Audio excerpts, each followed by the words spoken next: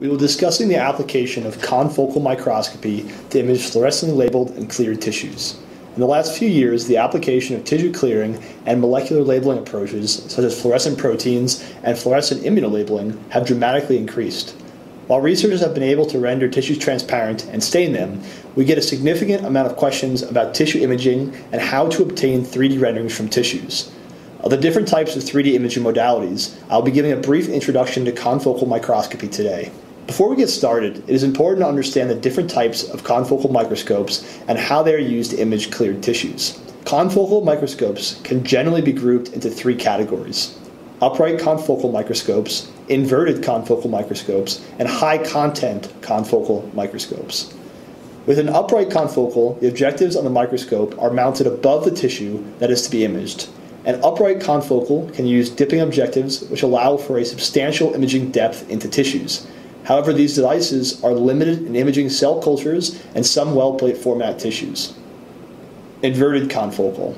The objective on the microscope is mounted below the tissue that is to be imaged. This type of system is ideal for cell culture imaging, but is limited in that typically only air or oil objectives can be used, which limits the depth of imaging to 500 to 800 microns. A high-content confocal microscope is a type of microscope that is designed to image thousands of tissues a day in a well plate format.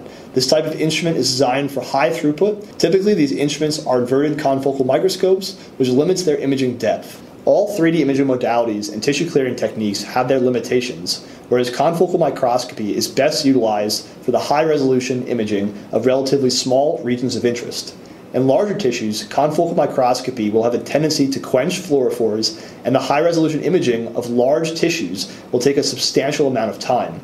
In confocal microscopy, the overall quality and depth of imaging is entirely dependent upon the objectives being used, where high-resolution, deep confocal microscopy requires the use of relatively expensive objectives. The concept of how confocal microscopy actually works is relatively simple. The specific functionality and features of systems will vary, but here's a general overview. An excitation laser, or LED light source, is focused to a narrow beam of light that is passed through the microscope's objective and through a cleared tissue, such as a mouse brain described here. While there are many confocal microscopes that use LED light to reduce instrument costs, laser excitation is preferred for deep imaging into tissues. As the excitation light source passes through the cleared and labeled tissue, it will cause all the fluorophores in its path to fluoresce at a different wavelength than the excitation wavelength. This fluorescence is then captured by the microscope's objective and passed through a dichroic mirror, which reflects the excitation wavelength but allows the emission wavelength to pass through. The magic of the confocal microscope all comes down to its pinhole mechanism, which is what differentiates it from a standard epifluorescent microscope.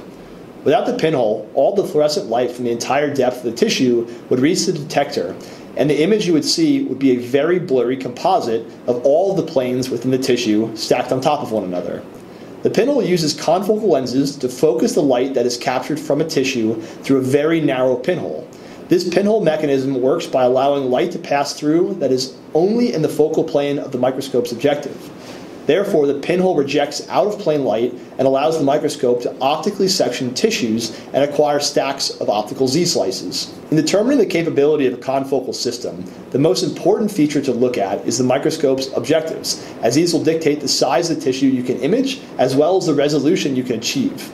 Here we have provided an explanation of some of the key parameters listed on your microscope's objectives. Working distance is the most important objective parameter when considering 3D tissue imaging.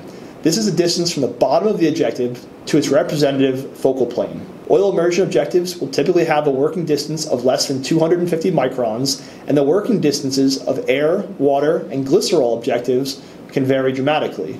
Oil immersion objectives will typically have working distances of less than 250 microns, and the working distances of air, water, and glycerol objectives will vary. Field of view is important to consider, as increasing the magnification used for imaging will reduce the field of view and considerably increase the amount of time required to image a tissue that is larger than your field of view. Numerical aperture is a measure of the range of angles of light from the focal plane that will enter the objective. Higher values are better for 3D tissue imaging, as they will allow for deeper tissue imaging. Another important imaging parameter to understand is the concept of refractive index mismatch. As light passes from one medium, such as air, with one refractive index, to another medium, such as water, with another refractive index, it will cause the light to refract.